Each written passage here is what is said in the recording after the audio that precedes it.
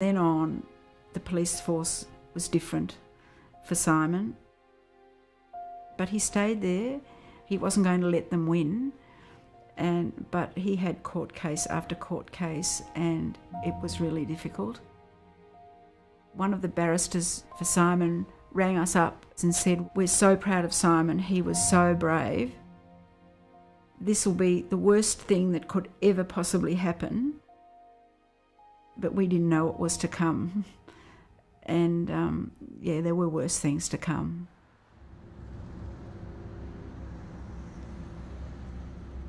One night I went out, as we generally did after finishing night shift. We went to a pub in Carlton, and I went to take a drink, and I was king hit. I fell down to my knees. I was kicked in the head a number of times. I recognise him, he was a copper.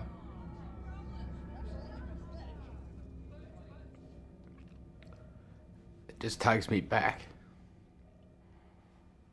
But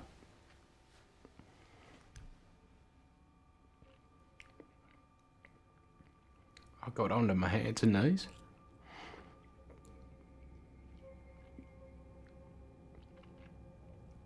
And stood up.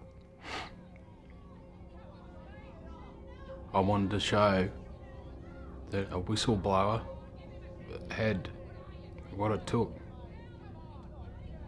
And then I fell.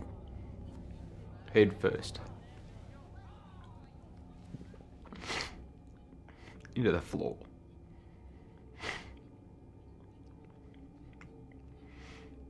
But I'm still here.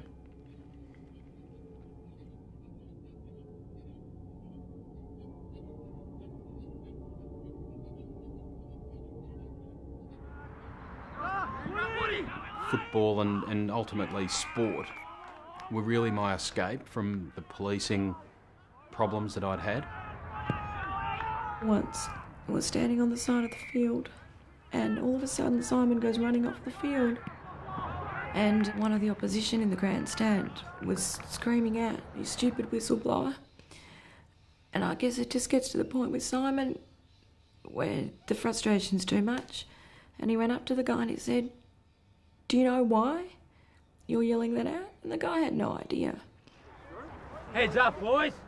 It was one of those moments where you just think, is this going to follow me into every aspect of my life? The target's a bit more with the handballs and the kicks, that's all. Quick kicks in the packs, boys.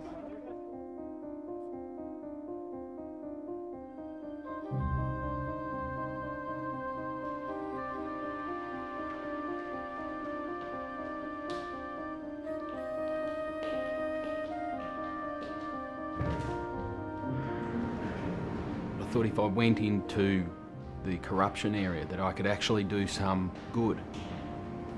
I could hopefully make a difference because of where I had been and where I had travelled. We had a team of men up to 16. We used to conduct integrity testing.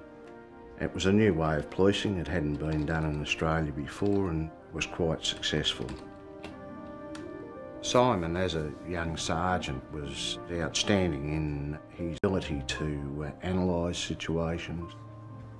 He was very perceptive and quite focused.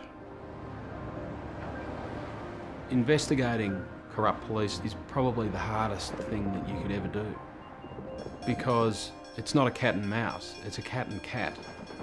Both of you have the same skills. They know the loopholes. They know to speak in code. They know to write things down and hand them to each other rather than speaking over a telephone. They know all those things. All internal investigators get names as toe cutters, dogs. The current name is the filth, which I believe derives from the bill, which is the English term for them. So it's a worldwide phenomenon because you are hated. The ABC has learned the investigation by the police's Ethical Standards Department isn't confined to the drug squad. It's believed out of nearly 40 members under investigation, 25 are from the drug squad, but the remainder are members of regional and suburban stations, including Brunswick, Paran and St Kilda. In 2000, we undertook a search of the St Kilda Police Complex, which yielded a number of exhibits, guns, drugs, other contraband that shouldn't have been found where it was.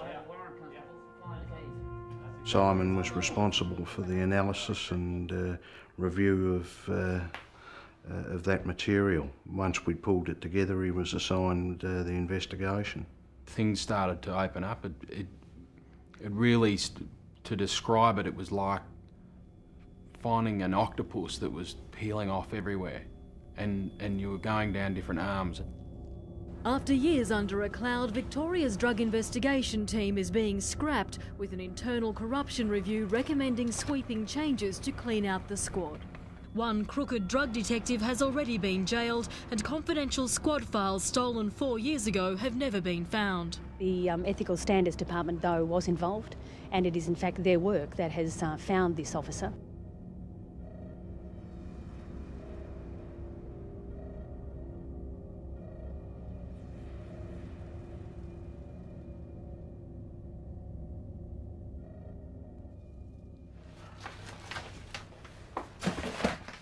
We weren't the most loved people in policing. And I think it was a victory for some of these people that we were closed down. The publicity at the time was that police were being given these extra resources to fight corruption, but effectively what was done was robbing Peter to pay Paul. People ended up going into different areas. Neil, who was, you know, a terrific copper and spent years in it, an old school, tough man, but very proactive. I walked him out to the car park with a cardboard box of his possessions in it. There you go, mate. Oh, thank you. Well, this is your last day. Jeez. Victoria Police. It was fairly emotional for all of us. Very nice. And Simon said to me that night, he said, if they treat you like this at your rank, he said, how are they going to treat me or anybody else at this level? The system's very carnivorous. This nightmare that I am living with will continue. I am a task force of one. My investigation was given to me and me alone.